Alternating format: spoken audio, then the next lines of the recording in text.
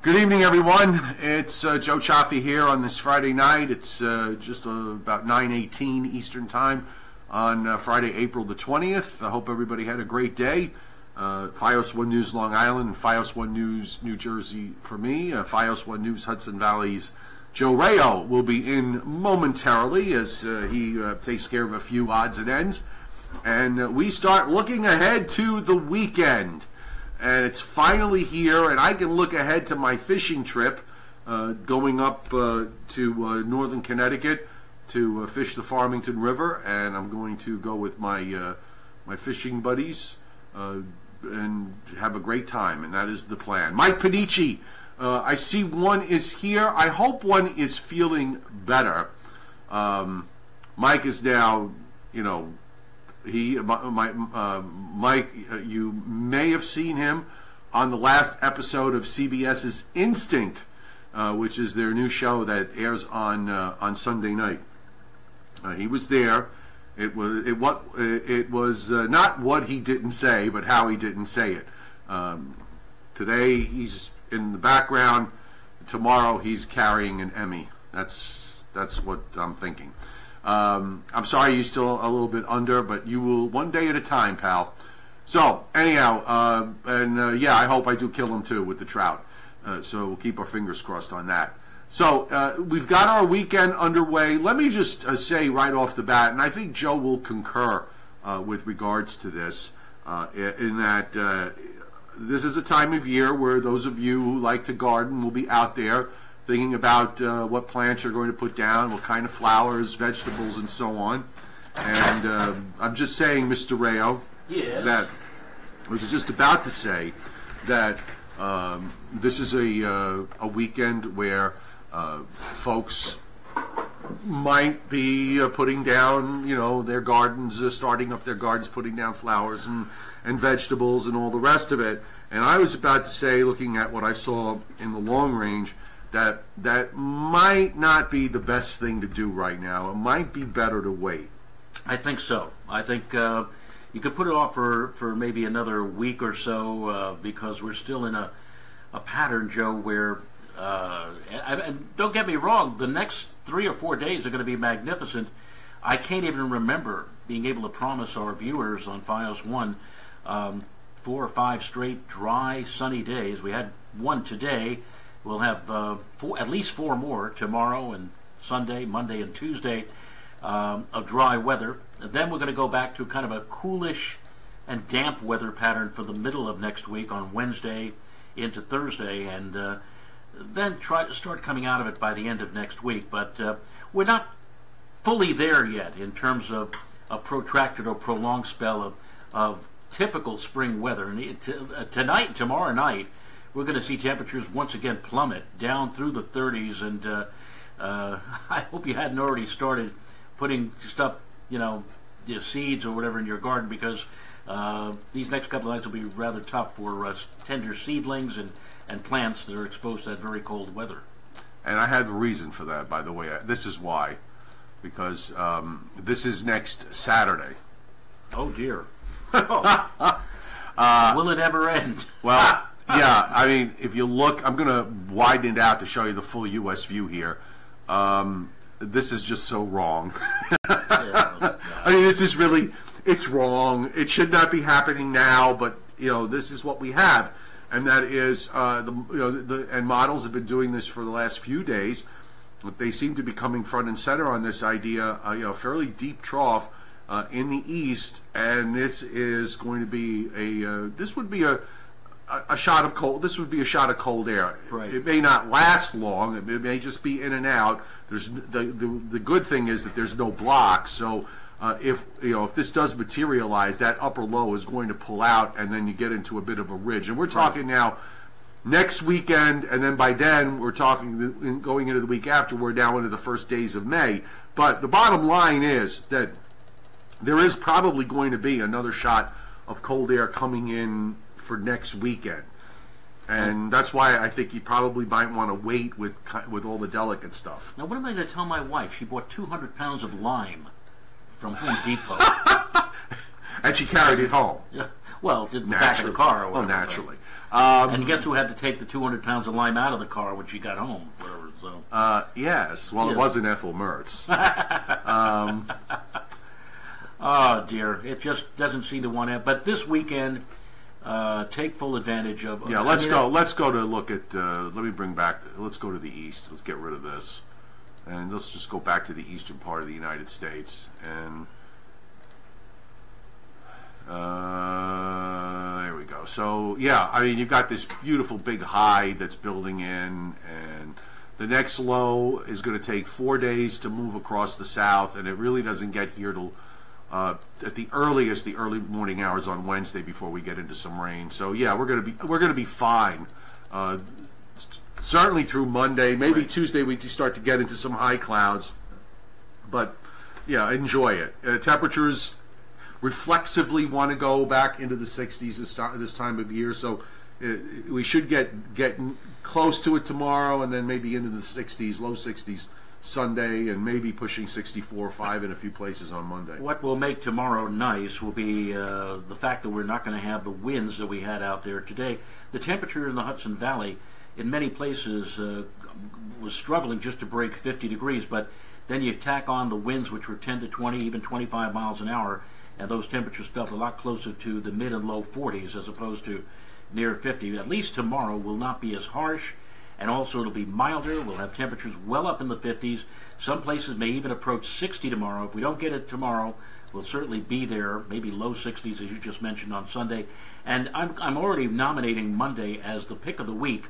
And in fact, here's a $5 word for you, Joe: antithesis, because Monday will be the antithesis of last Monday. If you remember last Monday, a cloudy, dank, dreary, windy, rainy, and of course we picked up in some places in excess of 3 inches of rain, and quite the contrary now to what we saw on Monday. The antithesis, the 180-degree opposite of that, will come this Monday with blue skies, bright sunshine, dry weather, low humidity, and temperatures probably hovering within a few degrees of 65. So a great way to kick off next week, especially if you're planning to go fishing, by the way, yes. on Monday. I have an antithesis, but she's a very good cook.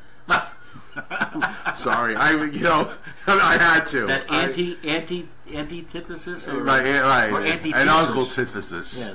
Yes. Yes, I am going up to northern Connecticut with my fishing buddies, Phil Buzz, who you've met, my buddy Howie, who you haven't met, and my buddy John, right, who you haven't met. But really you met Phil. I think back to my childhood, and I did a lot of fishing for the first 10 years when I was with my dad before the divorce, and he used to take me to the jetties on Atlantic Beach where we would fish for striped bass, or sometimes my uncle Frank, early in the morning in the middle of summertime, we'd go out to Babylon in his cabin cruiser or whatever. Or we go. I used to go to Pelham Bay Park in the Bronx, so we used to go in the back by the Sound and fish for snappers. Well, I used to snappers. Yeah, there were a lot of snapper season. I think is the end of August and September. We did that at Reynolds Inlet, which is near the Atlantic Beach Bridge. I used to try to fish near the not the Hunts Point drawbridge, the other drawbridge. It's called the Unionport Bridge, and in fact, if you look straight to the south, you can see the Whitestone Bridge. Right. Westchester Creek, they called it. Right. But the only thing we ever caught in there were eels. Right. Yeah, and it was polluted for a long time. Yeah, you didn't want to. Now it's clean. It's a little cleaner. That's that canal that goes almost as far back to about Tremont Avenue. If I remember correctly. Right. I know my Bronx. And Brigol. Is that how you pronounce it? Brigol? Brigol? The Brigols. I know what you're talking about. My grandmother said these are only good for one thing: soup. Sea robins were a huge problem last year. They were everywhere.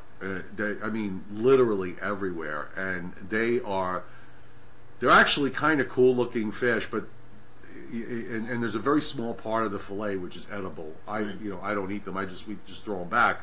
But they moan when you take them. When you're trying to get the hook off, and you try, while they're out after you bring them out of the water, they grunt. Almost sound like dogs. They actually are colored like robins, and they almost look like Well, they have wings. I've seen sea robins, and Yeah.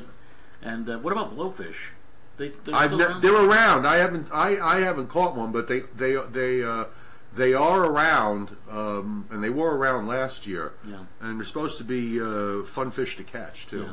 But I'm going for trout, and I got my salmon stamp too. So because Atlantic salmon have been sneaking their way up the Connecticut River, and they've been stocking them. So got my fingers crossed that maybe I'll get lucky. And the difference between the reels, now there's the reel that looks like a cylinder, where the well, I have a spin rod. I have a spin rod, right, and then I have a fly rod. Now the spin rod with a fly reel. Now the one where you take that thing and you push it on back. That's right. That's a spin rod, or that's the spinner. Yeah. Okay, so I know the one you're talking about is like the cylinder with the little hole in it. Yeah. Right. Yeah. No, I don't. No. Again, I got 3 of them in the car. We could fish. We could fish the pond outside the. There's fish in that. Really? One. Yeah. I didn't know that. Yeah. Well, you know what? We need to sneak out. All right, folks. I think you're gonna have a nice stretch of weather. You certainly know how to pick them. I got very lucky. I was praying the last couple of weeks, seeing how the weather was, and both of us are very mentally exhausted by the winter, and especially March into early April. Those 4 weeks in there, 4 or 5 weeks or whatever it was, we're just murder in terms of what it's done to me. Working every day and everything else. Right. So I needed these days, and I prayed that the weather would be okay because I got it. So you got it. This is going to be a lot of fun. So this weekend is big for you for fishing. For me, I'm going to be away this weekend at Rockland Community College. Every year at Rockland Community College in April, they have what is known as the NEAF, or the Northeast Astronomy Forum, and literally anywhere from 2,000 to 4,000 people descend from all parts of the country. This is the biggest astronomical and space exposition. You can literally, somebody referred to it as crack cocaine for amateur astronomers, in the sense that you could buy, if you go in there, it's like a candy store. Telescopes, tripods, binoculars, cameras, anything and everything that you want. And you have to be very careful if you bring your credit card, because you could very easily burn off quite a bit of money unexpectedly. There's just so much stuff, and that combined with some of the high world-class speakers in astronomy and cosmology, astrophysics, aeronautics. We're going to have I think one of the top officials from SpaceX there this weekend speaking. Nice. Former head of the space shuttle program.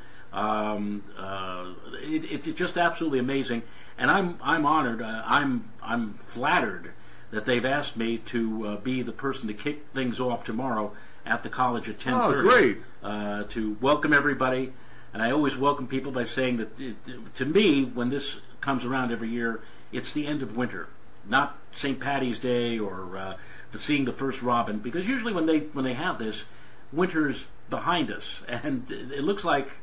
Well, not necessarily, because next weekend is going to turn cold, but the bulk of the winter is behind us, and you start thinking now those warmer days and nights. And they will come. And they will come. And so if you're in the neighborhood, Rockland Community College, tomorrow and Sunday, it's a world-class event if you're into science and astronomy and space. And I will be there both days, and I'm looking forward to hopefully seeing a lot of our Joe and Joe fans and our FiOS 1 fans out there tomorrow and Sunday, and it'll be great. So you'll be having fun with the fishing pole. I'll be having fun looking at the telescopes and the speakers and everybody else. All right. So you know what? Let's start having fun now by saying goodbye. Because it's Friday night. I want to go home. You want to go home. So tune in top of the hour for FiOS 1 News Long Island and FiOS 1 News New Jersey with me. And for me, it's FiOS 1 News Lower Hudson Valley.